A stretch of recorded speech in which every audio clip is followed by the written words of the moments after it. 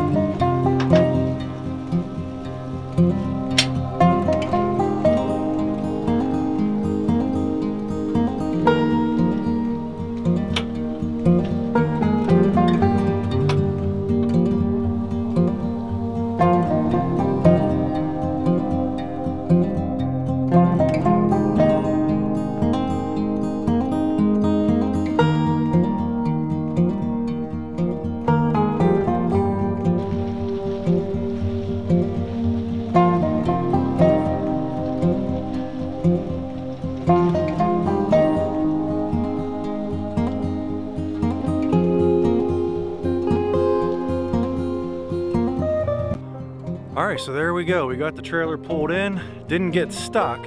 We did have to go around and make a second pass just because I'm not used to the turning radius yet, and I also needed to figure out what the height of this conveyor is so I could get the trailer underneath it. So the second time around we got it, and right now looks like this is going to dump right in there, and then as we fill up here in the front, we'll go ahead and pull forward a little bit, and then we'll start to fill up the back.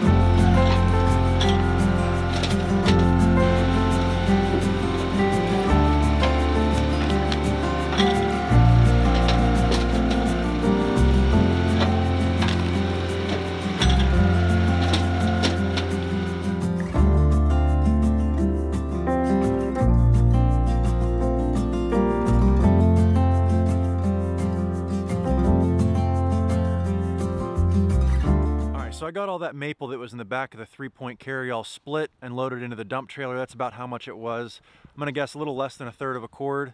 And then since I had to disconnect the truck and run a few errands, I jacked up the dump trailer and then put the kickstand underneath here, so that way if it was gonna rain, all the rainwater would run out the end of it and not just let that wood sit in there. The only thing I'm not too crazy about is the kickstand is on the right side. So you can see on the dump trailer here, the left side there is a little bit cockeyed, and I'm not sure if that's gonna bend the frame. I think for short-term purposes it'll be all right, but I probably wouldn't want to leave it like that for a week or two. So here's another thing I thought of. Rather than hooking the truck back up to move the dump trailer forward and backward to even out the load, I think what I'm gonna start doing, and I'm gonna try it today, is just raising the dump trailer all the way up and sliding all the wood back towards the back and then dropping it back down. So where the conveyor is loading into will clear out every time I raise it.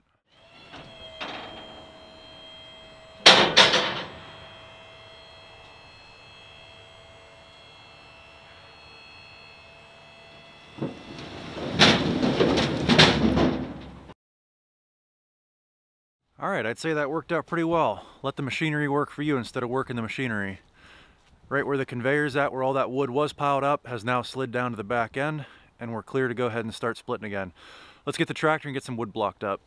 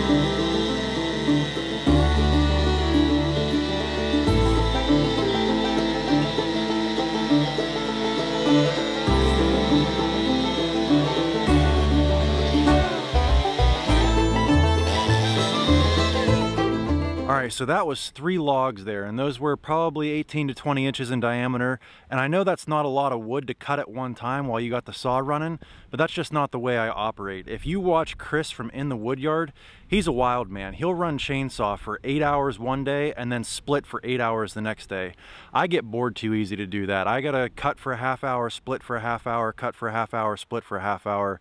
Otherwise I get too bored or too tired or something. I like to keep things fresh and keep it changed up. So yeah, I know these won't fill the rest of the dump trailer, but that's okay. We'll go ahead and get them split up, keep our work area clean so we're not tripping over logs. And then once we get them loaded in the dump trailer there, we can reassess how many more logs we need to pull out of the log pile here to finish up the job.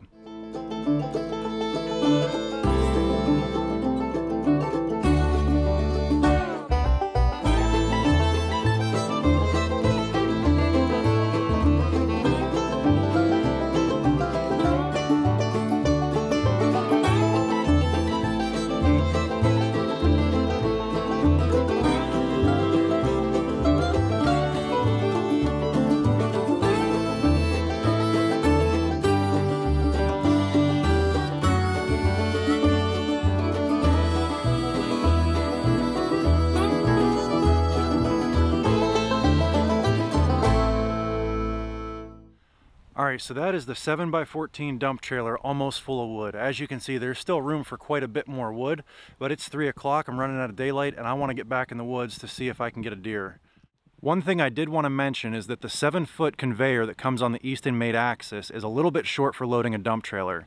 Don't get me wrong, it's definitely tall enough to get it up and over the side rails of the dump trailer, but as you saw in that time lapse, I had to get the rake out 3 or 4 times to smooth out the top of that pyramid of wood, and then towards the end I started chucking the wood in just to fill in the gaps. So do I wish the Eastonmade axis had a longer conveyor so that it could reach the center of the dump trailer rather than piling it up on one side?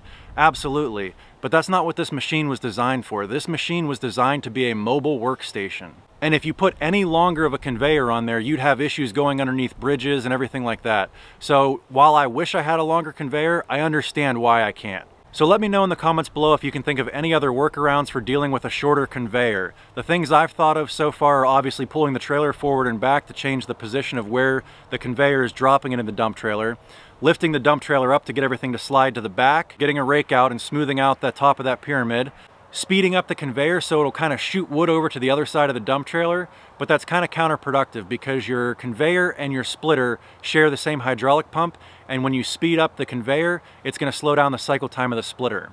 And then the last thing obviously is whenever you get a big pyramid built up, kind of my last resort is just hand chucking the wood in to fill the gaps. So let me know in the comments below if there's anything I haven't thought of. Anyway, if you enjoyed this video, give me a thumbs up, click that subscribe button, and check out some other videos. Thanks for watching.